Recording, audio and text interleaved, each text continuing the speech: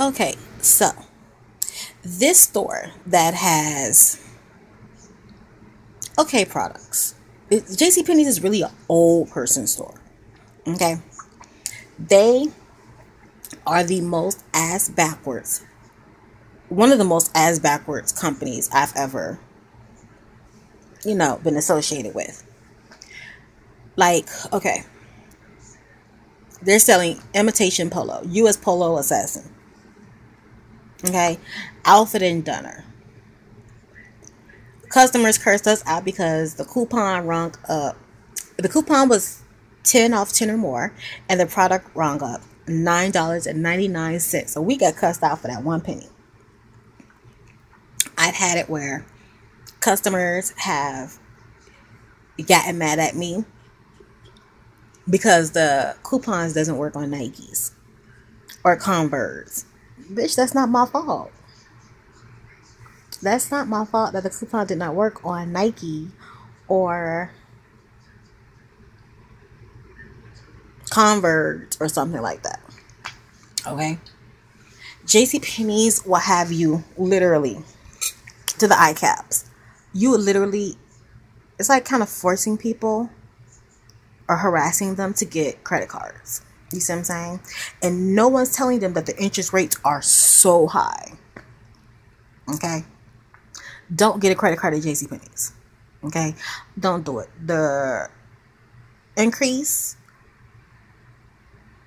the interest rates are so high. Okay? And if you miss it by like a day or so, then boom, that's $35 you owe them. Okay? Their return policy, like the lady tried to return some pants and they wouldn't take it because she didn't have the receipt and because she didn't have her ID and so on and so on. JCPenney's will have you getting on their floor to fix their shit. Are they appreciative? No. Half of the shit they have isn't even worth being on clearance. You know? Some of the customers have tricked, some of the associates have tricked customers into getting credit cards when they didn't know that they were doing that. Have harassed customers into getting credit cards when that's not really what they wanted. I've sat there and hell, I fell right before Mother's Day. That Saturday, matter of fact, carrying their stuff because I'm like 4'11 and a half. Okay, but you got to do put back. And this is where the favoritism comes in with JCPenney's, right? Okay, me, I'm black. I was on one side with another black lady, and one of the supervisors from the men's department, she comes over there. She's like, "Oh, it's not supposed to be two people on one side recovering." She ain't said it to me. She said it to the lady because me and her already had issues because she didn't know how to talk to people. Okay, so then she goes to the other side where the Spanish people, her fellow Spanish people, were. It was four of them hoes on one damn table. Now, why the fuck is it why is it four Spanish people on one table? Folding up, clucking. All you hear is them talking. She ain't say nothing to them. Nothing. People turn around and they click up together. And it's always the Spanish people. They always click up together. They always click. And they recover and they're on their side or whatever. And no one says anything to them. Is a lady on the other side and she gets from behind the register. And she goes to recover or do her putbacks. So all her customers that normally was going to her register comes over to our register. And we can never get from behind the damn register to do anything. If you got to use the bathroom, you stuck. Hold your people. And you better have like the bladder of gods to hold your, And I'm just like, I remember when I first met the new store manager and I had an issue with a customer. Her, not a customer, an associate. Her thing was, unless the associate raised her voice at me, I wasn't disrespected. So JCPenney feels unless someone raises their voice at you, which the customer did that day, or such, it doesn't matter. JCPenney's will let you get treated like a dog. You can get treated like a dog. You can have things thrown at you, shoved at you, slammed down at the counter where you feel like your life is a threat, and JCPenney does not have your back. Now, I'm not going to say that about all associates, because there are some supervisors that are, that were really, really cool. Because they was looking like, oh my God, I can't believe the customer flipped. But everybody else, customer service, I tell you, it's one of those things where you have to be under the fucking I see why some of those people, like people, when the new store manager came, people started dropping like flies, quitting, getting fired. I'm like, well, damn, what happened to such and such? Damn, what happened to such and such? Oh, she got fired. What the fuck happened? What the hell happened? Oh my God, this person, what the hell happened to her? She gone, this one gone, that one gone. I'm like, damn, everybody's leaving. This is some BS. And it got to that place, and I'm just like, dog, is it really, welcome to America where everything is fucked up. And I keep telling people, support Black owned businesses, support small companies, mom and pop shops. You are constantly giving your money to all these big corporations, and in the end, they don't give a fuck about you. They ain't give a fuck about me. They ain't give a fuck about nobody else. They don't care. All they care about is their store.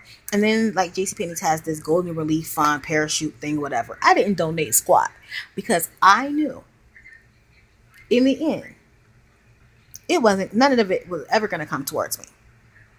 You see what I'm saying? JCPenney has this button where, like, if you're the military or whatever, it's called like the hero button, which literally you can spend like $100. It's taking about $1 and some change off. That ain't no damn. How is that showing appreciation to the military, the Marines, the armies, and everything else? $1 and some damn change.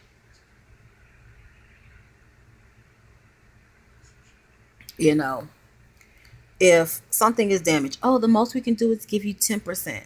Are you kidding me? You can give more than 10%. Stop playing. One lady brought some jewelry from the Monet collection. That lady didn't even have it for a good week.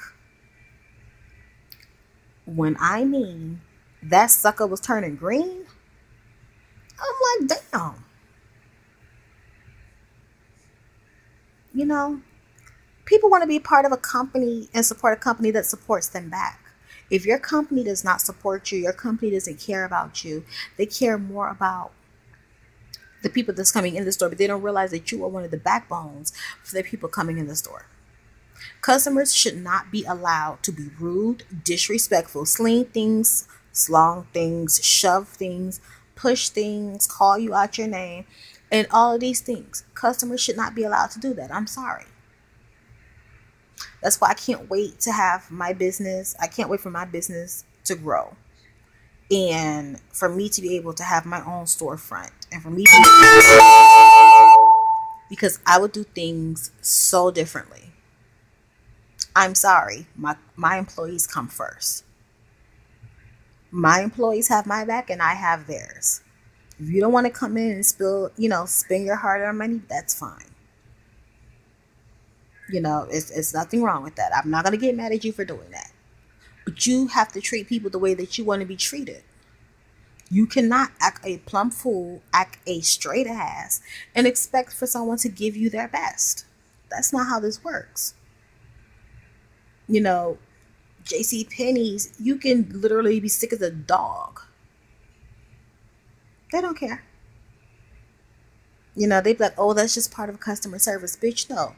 There's nowhere in the customer service guidelines and bylaws does it say get treated disrespectful, called out your name, harassed. None of those things fall underneath the guideline. None. So if you work at JCPenneys in Pembroke Pines, Florida at store number 2456, or you plan on trying to work there, because people don't normally last long. It's been some people that's been there for a really long time. You know, if you got a short patience for disrespect, if you have a short limitation of harassment, if put it like this, if you have pride in yourself, okay, and you pride on yourself on being respectful to others, if you want respect, that store, that company is not the place for you to work. Now, if you don't give two flying fucks, people can say what they want to say all damn day, cuss you out, call you everything but a child of God, shove stuff at you, sling stuff at you, and so on. By all means, knock yourself out. That is a place to work. Now, you will be standing on your own and you will be by your damn self. Because don't nobody care. Especially if you black. If you black, them bitches ain't your friend. That store does not care. I'm just saying. Don't say Gotti didn't warn you. Don't say I didn't tell you.